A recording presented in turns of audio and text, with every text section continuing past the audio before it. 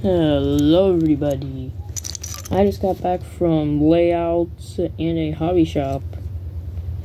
I also got to go to the Strasbourg Air Museum, which was fun. So I'll show you what all I got, and I'll now show you some videos of trains running.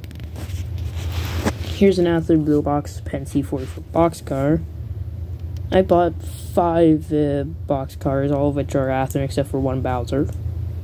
It has metal wheels and KD couplers, so yeah, that's fun. We got a New York Central boxcar, again 40 foot, metal wheels, KDs. A B&O Bowser boxcar, metal wheels and KDs. A Worcester, Maryland boxcar, again metal wheels and KDs. And a FEC boxcar. All of the boxcars cost me $25. I also got a Pennsylvania Railroad coal hopper and a Lehigh Valley caboose, which has lighting in it, along with a decent bit of detail. All this you'll see later on the train. And I do have something else to show you, but I gotta put it back up. So yeah, let me get that back up. Here we have a turntable.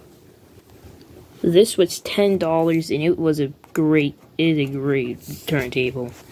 Now, I'm not able to use it right now because of, requiring the actual layout, but I do plan on getting a layout sooner or later. And I figured I want a turntable, so this works. Now, it does need gear, since it does need new lubricant, since I believe it was made in the 90s, and no one's ever hasn't used it much, so it sounds like this.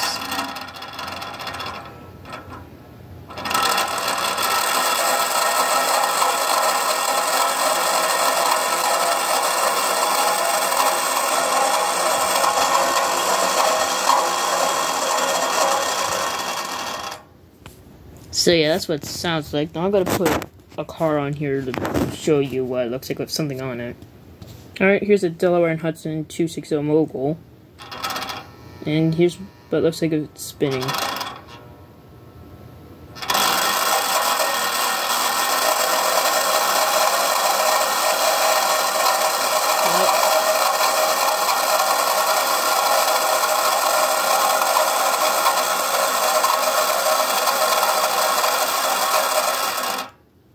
So yeah, that's what that looks like, it sounds like.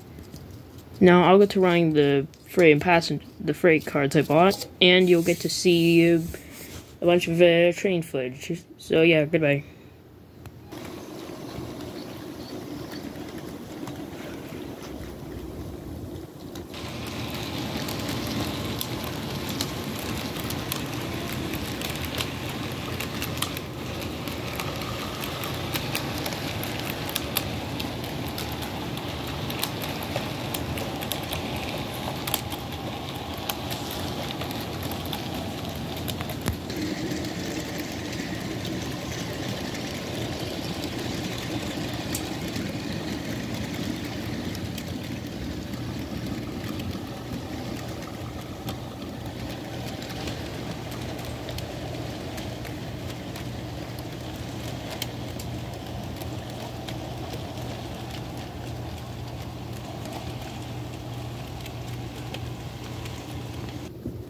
Alright, that was those train cars running.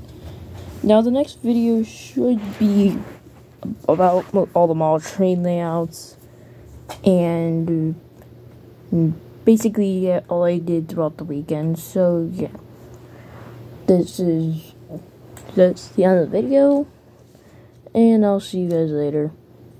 Goodbye. Don't like my thumb into here. Thumb. Goodbye.